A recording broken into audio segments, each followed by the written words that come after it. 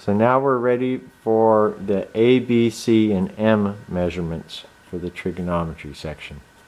So let's review the help for this. So first we're going to measure the side A, which is our actuator arm, B, which is the control arm length, and then the distance of our mount to the axis.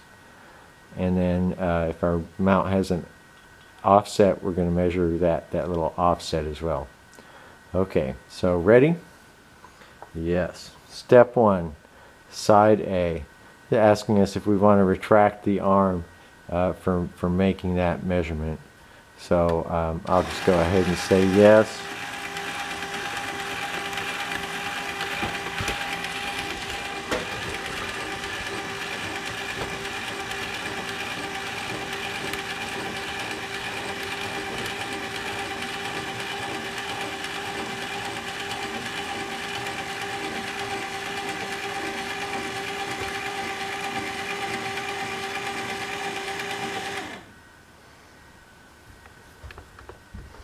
Okay, so at this point,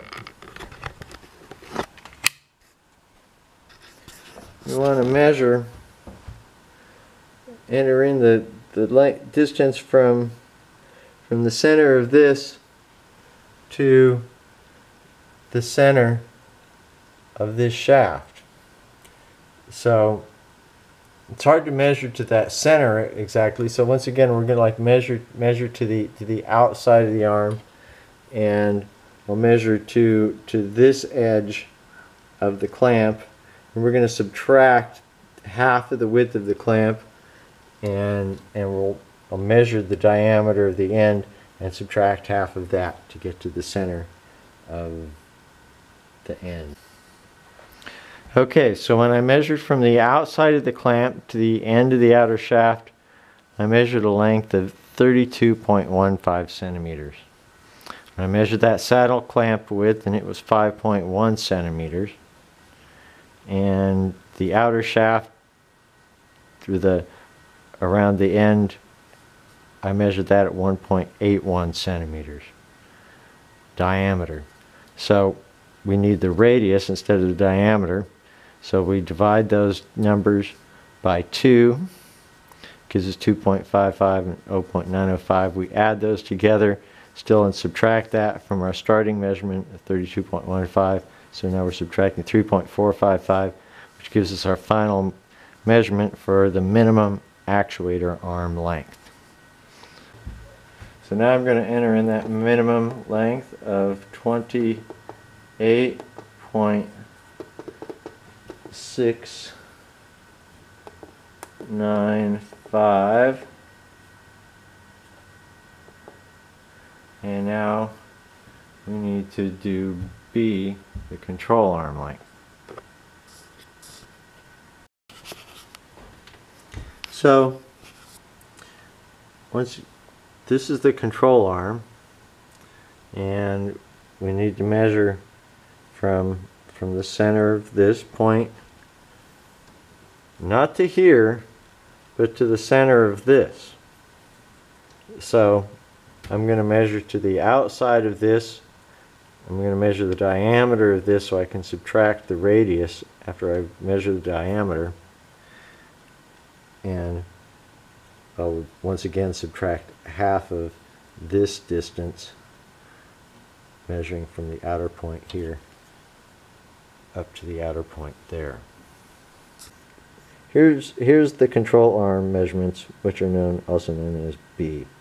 So overall measured length 23.38. The center bushing is 4.16. The arm end 3.16. Divide by 2, add that together, 3.76. Subtracted from the 23.38. Leaves us with 19.62 centimeters.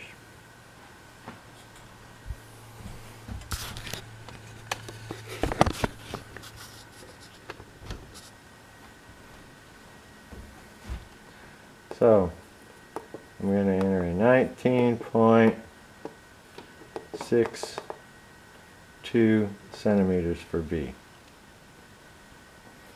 And next is C. We're almost done here.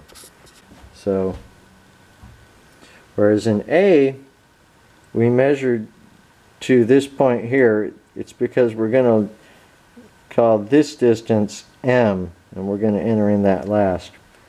So for right now, the C measurement goes from the center of here up to the center, up to the center of the primary axis here, right in the middle of that. You see that? So, as before, we're going to measure to the outside of this bearing race, that's centered up with it, and we'll subtract that, the radius, divide by 2 to get the radius, and subtract that from our measured distance down to the bolt here, which will also subtract half of that, just like we did before. So the C measurement turned out to be 46.2 centimeters.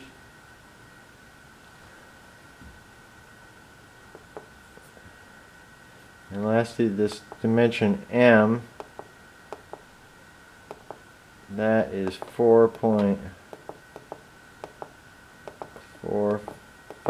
Now if you had an actuator where the mounting bolt was at the very end, centered in it, then M would actually be 0. And you wouldn't need this measurement. But with the saddle clamp type mount, you need this number here. So this happens to be for a standard small super jack actuator, about 1.5 inches or so shaft on it. So that's all the measurement points. Now we just need to do the alignment, and we'll be done with this axis.